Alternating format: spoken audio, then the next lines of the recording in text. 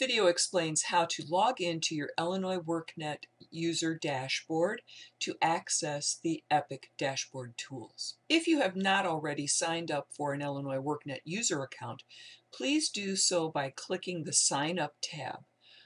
We will assign you the appropriate rights based on your user status.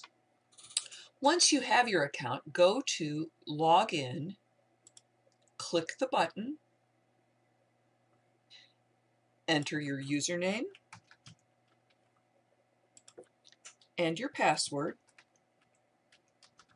click Sign In.